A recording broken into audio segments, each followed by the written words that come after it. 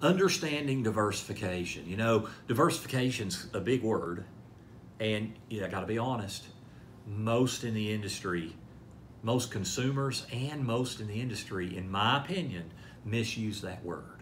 So what does it actually mean? What's it supposed to mean? Diversification, simply. People think you don't put all your eggs in one basket, but that's a little bit simplified.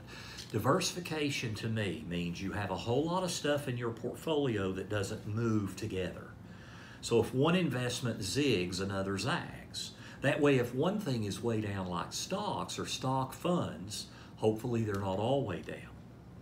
Well, when we look at most portfolios that come into my office, the most common thing I see with people that are getting near retirement or already retired is that classic 60-40 or 70-30 mix. And what that means is 60 to 70% is in stock funds, mutual funds, ETFs, and the other 30 to 40% is in bond funds.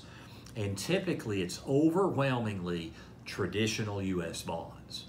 And that is maybe not as diversified as you think. Here's the reality.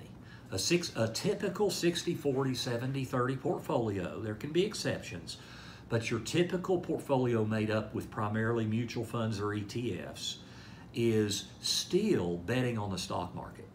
The correlation to the stock market day to day, month to month, year to year is very high. So you're still kind of betting on the stock market. The other problem is bonds are traditionally used to help stabilize returns in the short term, because the idea is when the stock market is volatile, more people are moving their money to bonds, and it helps buffer the blow. The problem is when we invest at risk, you should be focusing on a longer term horizon. And if you haven't already, be sure to check out my video on understanding time horizon, because investments that are at risk shouldn't be needed for years. Money you need in 2 or 3 years shouldn't be at risk. So we should be looking out 7 or 8 years, maybe 10 years on our risk investments, so that short-term volatility doesn't really have much of an impact. We're just worried about what's the price in 10 years. So when people add in the bonds, it helps stabilize things in the short term. And don't get me wrong, stabilizing your portfolio in the short term is important. The problem is you're adding in an asset class that in this environment with interest rates at all-time lows is probably doomed to failure over the long term, because interest rates are really, really low right now. And you may have heard that interest rates and bond values move in an opposite direction. So if interest rates go up, bond values are going to go down. Well, interest rates can only do one of two things. They can either stay low, they're at historical lows today, or the rates can go up, in which case bonds are going to do even worse. And if rates stay low, they're not paying much. So now don't misunderstand me. I'm not saying you don't need any traditional bond exposure in your portfolio. What I am saying is, number one, it doesn't give you as much diversification as you may think. It may actually be you're still just moving up and down with the stock market, just maybe not quite as much. But the second thing is, measured over a 7 or 8 year time horizon, it could really hurt you potentially by having too much money in traditional bonds. But then what do? There's all kinds of other asset classes.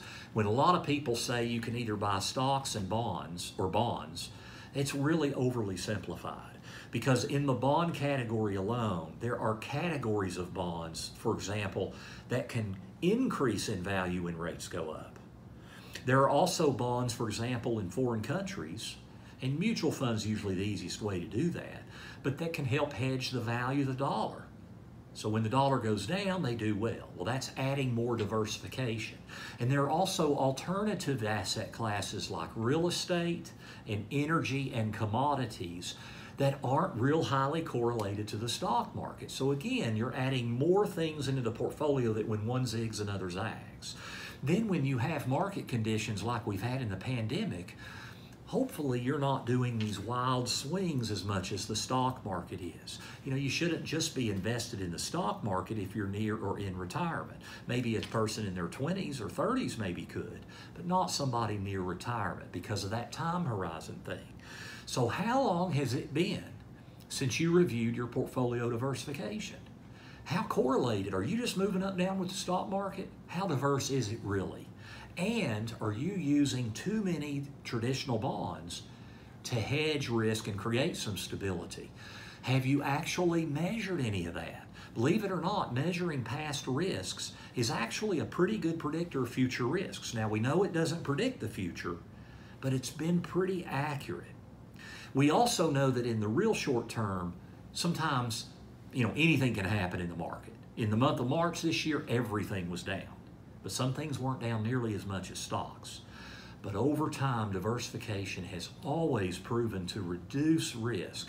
You just have to do it in a way that's smart, that doesn't hurt you when you're looking at a 7 or 8 year time horizon. So if you haven't done a true portfolio review to measure your diversification and risk, that'd be the first thing I'd be doing right now with the way the market has responded since the pandemic started. Market's back up almost to where it was. Now's a great time to review your diversification.